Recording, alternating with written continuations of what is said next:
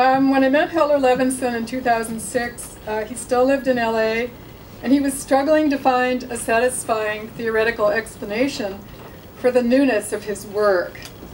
Language reconceived as alive, vibrant, networked, engendering plexes of meaning instead of delimiting it. When I would question an occasional word as cliché, he would explain the need to revive it, to probe back to its vital core, bring its alternate or forgotten usages to light. In short, to rebirth language from the embers of the stale ordinary. Since then, his undertaking has proliferated. This is the third volume written under the auspices of hinge theory. Hinging is well discussed on Heller's website in an interview, and I'm not going to try to explain it here, but just to give a little bit of a taste, a basic version is the reemployment of a particle such as the road to X road with different configurations of X, or the reconsideration of the same word or phrase in different constellations. One example in this volume is the corner of X and Y, where X and Y are different each time, as is the sequel. These modules are more than a pattern into which prosody can be implanted. They engender threads of inquiry. What does it mean to be a corner, to be in a corner, to be cornered?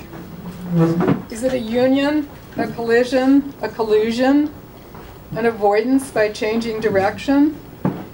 What happens when two disparate entities are cornered together? Is it comfortable, awkward, implosive, explosive? So all those kind of considerations can be opened up by this approach to poetry. Heller is not the kind of poet who sits down and dashes off a poem. He sometimes spends weeks, months, or longer in researching, both in terms of reading and experientially. And he continues to deepen and expand the sphere of his interests. He's an enthusiastic prober of meaning, and this volume, for instance, benefits from an extended study of art in Europe and several US museums. While extending the previous volume in terms of modules and so on, Wrack Lariat, which is the name of the volume, also bursts into new territory. For instance, with prose poems that Heller calls whooshes, that spill off the page like a torrent in a thunderstorm. With four plays of four-sentence, hit you between the eyes, blip of a poem. Wrack Lariat is organized by module, such as the series commencing with how much of. We typically associate the phrase how much with quantity and measurement. Instead, these brief poems bring an expanding query. If you have a book, you can look at the example I'm going to read on page 49. It's a short poem, which is spaced out on the page to give it sort of ample breathing room. A resting place or a jumping off base. One's original home as remembered, or as it might be now. The place you can't go back to. Home as leaky house, payments due, or home is imagined, a place of welcome and fulfillment without continual demand. How much of our longing centers around one or more of these versions of home? Here we have an emotive knot of human experience captured on the quick. In approaching the book, I suggest that you don't skip the section introductions. They will gear you up for the delights to follow. For example, the Wrack Lariat section clarifies the book title, and this is on page 179. You have a book to read it from. Wrack Lariat is meant to suggest the artistic mission. A mission compelled to reject all that is stale, handed down, habituated.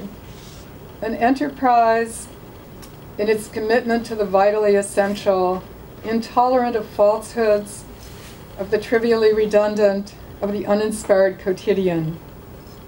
The artist, racked with subversive determination, hurls a lariat, extending outward, a hurl both tremulous and nervy, daring to loop the wildly original, the purely integral, and lead it home, undomesticated, yet found. This section is dedicated to those artists.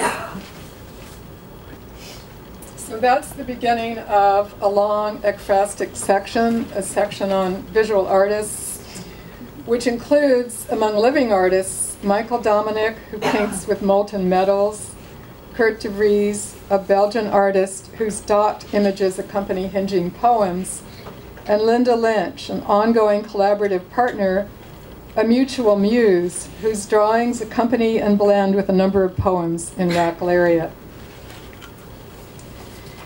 In response to a puzzled relative at Heller's previous reading, I found myself saying that Heller is a poet's poet.